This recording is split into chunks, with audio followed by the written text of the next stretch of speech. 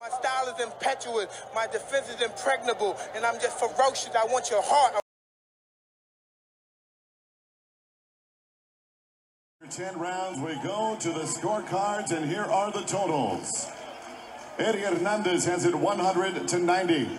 Fernando Villarreal and Sergio Caiz both score it 99-91. Your winner by unanimous decision, Walter Santibanes!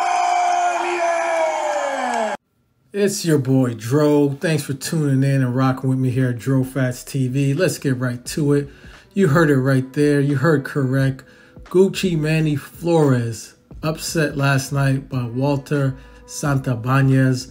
Santibanes, you know, his little backstory, spent 6 years in prison, came home, worked a construction job from 5 in the morning to 2:30 in the afternoon, then would go to the gym to train, said he wanted to get back in boxing.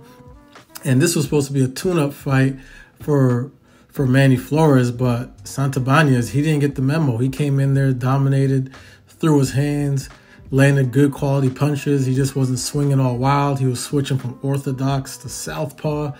And Manny Flores just looked like he didn't want to be there. Several times in his corner, in between rounds, his trainers were yelling at him, saying, "Wake up, Manny, wake up. If you don't want to fight, we're going to stop the fight." You know, which they never did.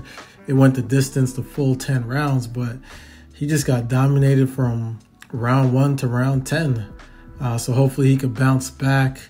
But a good upset for Santibanes, and hopefully a lesson for Manny Flores to never take any of your opponents lightly. These guys are coming out to fight. Some of them are really coming out to fight, and not just grab the paycheck and run. And clearly Santibanes, that's what he did. So just a quick update. That was a good card on the Zone last night. Had a few other up and coming fighters. It was their very first fight, 18 years old. So just a good card overall. Let me know your comments down below. Thank you for watching DroFats TV. Be sure to like, subscribe, and share.